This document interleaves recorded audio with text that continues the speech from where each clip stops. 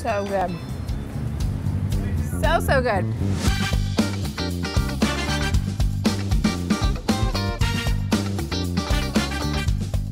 Locals know that Kern County has some of the best barbecue. Well, Yelp has released their list of top 100 restaurants in America, and sitting at number 14 is Porkchop and Bubbas. So we're gonna check out some of their amazing barbecue. Come with me.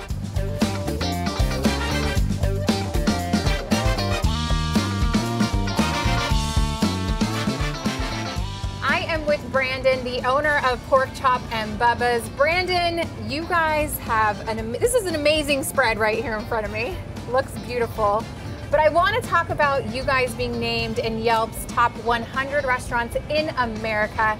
That is a huge honor. How are you feeling about that? It's a huge honor. It's crazy. Yeah. It really is. I want to talk about these dishes here because they all look fabulous. So talk me through all of them. These are kind of your most popular, right?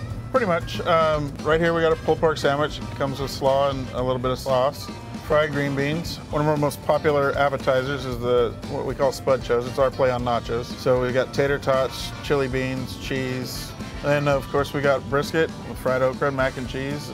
And then what do we have here? Smoked chicken. So you get half a chicken, you get 2 sides. It's probably one of my favorite things on the menu. What's the secret? What's the secret behind dishing up some delicious barbecue? We put a lot of love into it. It's important to us.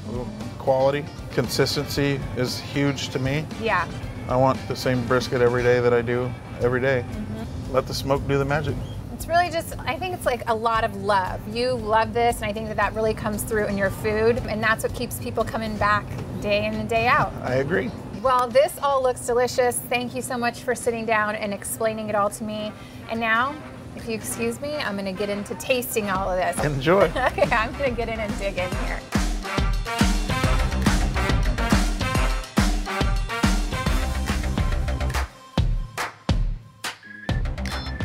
Oh my gosh, that was so good. If you want to check out Porkchop and Bubbas, they're located at 13th and 8th Street, so come on down and get your barbecue fix.